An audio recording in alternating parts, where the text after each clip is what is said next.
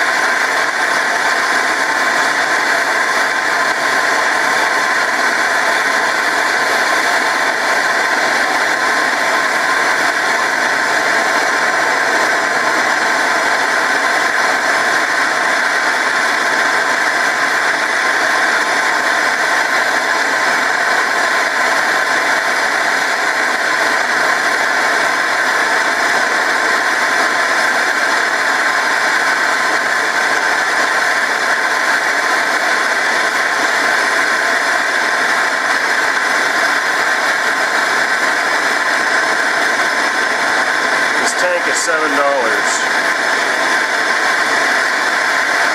this for you guys. It's definitely starting to glow.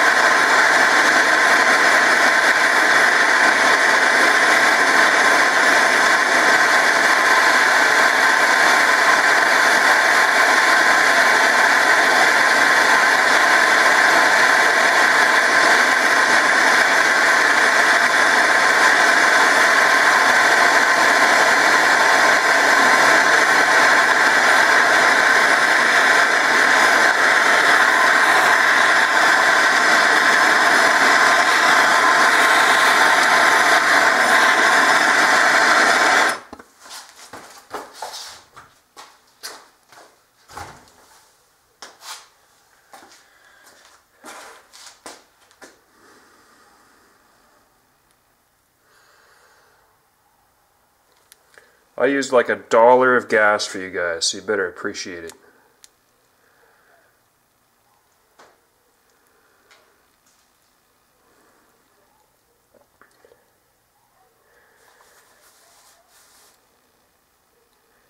And a brick that I was going to throw in the garbage anyway.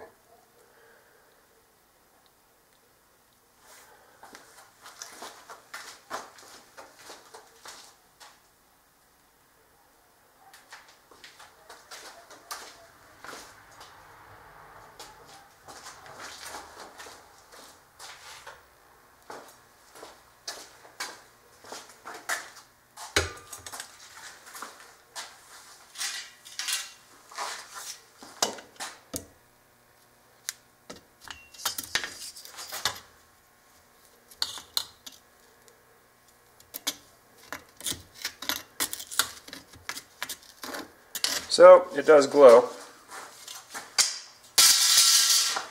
But let me show you guys something, alright?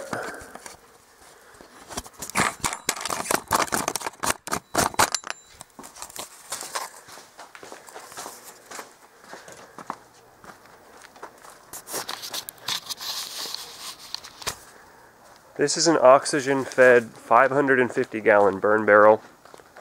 I've burned approximately one house in this thing. And it's definitely starting to sag, but you know, for hours and hours on end, it would be glowing, warm enough that it was glowing, which, if I recall correctly, is about 1300 degrees or so, 1100 degrees. So it maintained really high heats, higher than was expected in the towers. Here, those are the oxygen inlets. I guess it's pretty hard to see right now, but there's a few things you should learn about steel and aluminum. Steel weighs about 3 times as much as aluminum. I'm guessing it has about 3 times the thermal mass. That means there are about 3 times as many calories per cubic unit of space that either an aluminum solid or a steel solid will take up. And at least at room temperature, steel has about 1/5 the thermal conductivity. So just off the top of my head, I would imagine that approximately 1 order of magnitude of cooling rate would differ between steel and aluminum.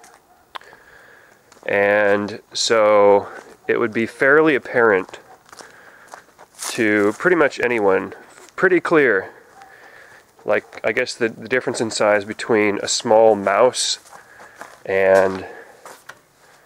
or maybe a large rat and a full-size cat. If a person has seen molten aluminum running down the channel and seeing little parts of it droop off and solidify as it cools down, and it quickly does so, it would be easy to tell that apart from steel, because I smash this around and it's all dirty, or what is that?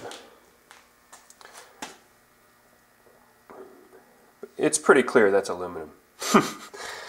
I mean, I worked with a fair amount of metal. I weld sometimes. I've melted a bunch of aluminum inside the burn barrel. That's aluminum. I work with aluminum. I made aluminum trim and awnings. I installed a standing seam steel roof. I don't know. I've got some experience with materials. And aluminum and steel are very different in the way that they cool. And it's not absurd to feel pretty damn confident that a firefighter watching molten metal drip down beams and channels and be able to properly identify it. It is not absurd. Firefighters are not complete retards. Maybe some of them are, but most of them are not. So, good luck with the cognitive dissonance, people.